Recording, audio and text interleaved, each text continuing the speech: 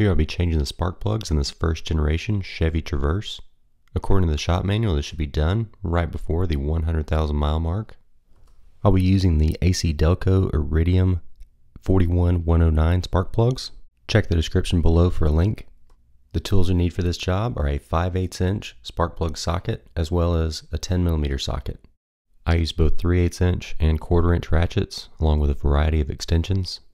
You also need a spark plug gapping set. Here I'll be using feeler gauges and torque wrenches capable of 89 inch-pounds and 13 foot-pounds. It's also a good idea to have a tube of dielectric grease to lubricate the boots on the coil packs.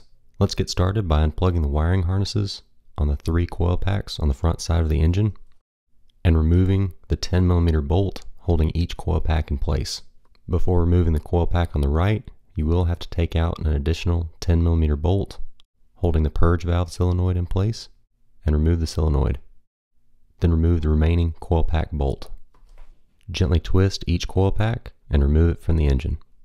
Using the 5/8 inch spark plug socket and a few extensions, remove each of the front 3 spark plugs. This is what my old spark plugs looked like after a little over 100,000 miles. Before installing the new spark plugs, check and make sure that they are exactly the same as the ones they're replacing. And using the spark plug gap tool, make sure that the gap is set at 0.043 inches. Install the new spark plugs in the front cylinders, tightening first by hand to prevent cross-threading. After they're all hand tight, set the torque wrench to 13 foot-pounds to finish tightening.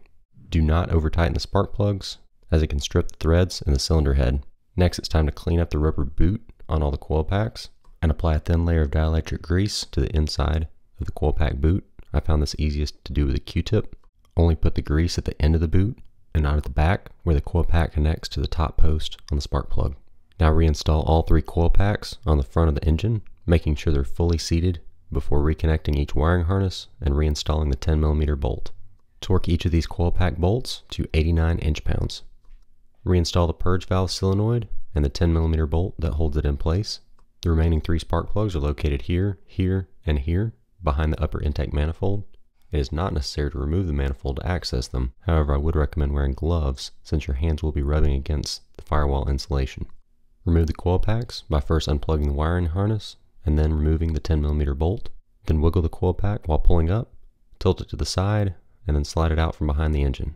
Do the same procedure for the remaining 2 coil packs.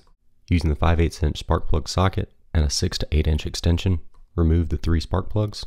I found it necessary to drop in the socket and extension, then connect the ratchet due to limited space. Carefully remove the old spark plug, then reinsert the new one. Again, hand tightening first, and then torquing to 13 foot-pounds. Repeat the same procedure with the other 2 spark plugs. Then clean the coil pack boots and apply dielectric grease before reinstalling them in the rear cylinders. Reinstall the 3 10mm bolts and torque to 89 inch-pounds. Finally, plug in the wiring harnesses in all 3 of the coil packs. I hope you found this video helpful. Don't forget to show your support by clicking the like button. Also subscribe to the channel if you're not already. Leave any comments or questions you have in the comment section below.